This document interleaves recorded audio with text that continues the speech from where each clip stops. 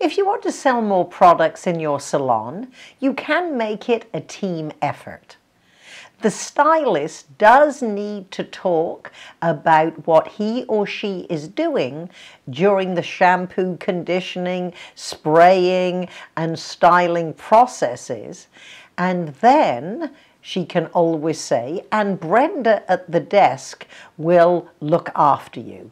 And Brenda would say, wow, don't you look good? Now let's go over what Patricia used on your hair so that you can continue to look as good during the next few weeks as you do today. And then that makes it a team process. Understand, training and reinforcing and rewarding behavior will make a difference in your salon sales. This is Patricia Fripp, Hall of Fame keynote speaker and executive speech coach. However, for 24 years, I was standing behind a chair and I loved every second of it.